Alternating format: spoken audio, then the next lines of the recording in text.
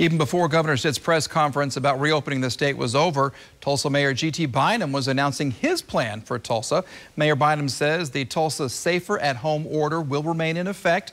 And while he appreciates the governor's plan, he's going to work with the Tulsa Health Department and the state health department to indicate when Tulsa can begin the reopening process. He'll discuss the options with his colleagues on Thursday and announce his plan on Friday. Mayor Bynum also revealing a grim budget picture for the city of Tulsa. He presented the plan for the next fiscal year to city councilors tonight, warning the general fund will be short nearly $13 million. Bynum says they'll draw from the rainy day fund. That's in addition to furloughs, a half day a week through mid-December.